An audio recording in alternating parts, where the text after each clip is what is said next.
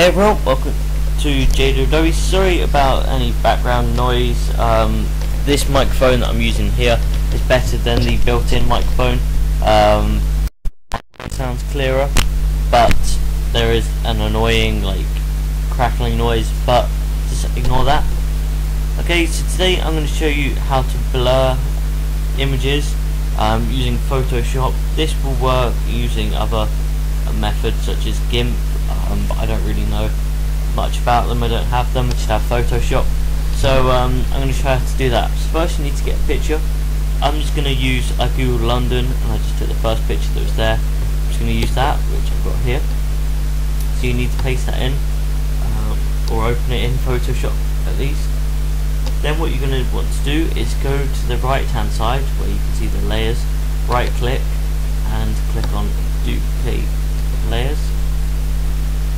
Okay, call it what you want. I'm just going to click OK.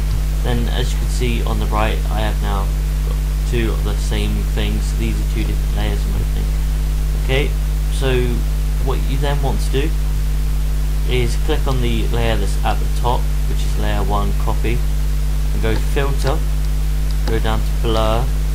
Then you want to go to Gaussian blur, not sure how you pronounce that. As you can see here, it's blurred it. That's quite a heavy blur, so you might want to you can tone it down a bit. So if I go right up here, then it's just going to completely blur. I think it's, yeah, okay, so it's been quite slow, but it just completely blurs it. There's nothing you can see on it, and if you take it right down, you can go back to the picture. So you might want it around, depending for the use, might want it around there. I think that's quite a cool looking blur. It's quite almost professional looking that you see in quite a lot of stuff. So for video making, sometimes you might do that and have text over it, but you may want to have some of it unblurred.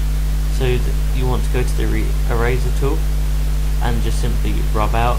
Everything you rub out will be rubbing out onto the layer that's below, which is this layer that's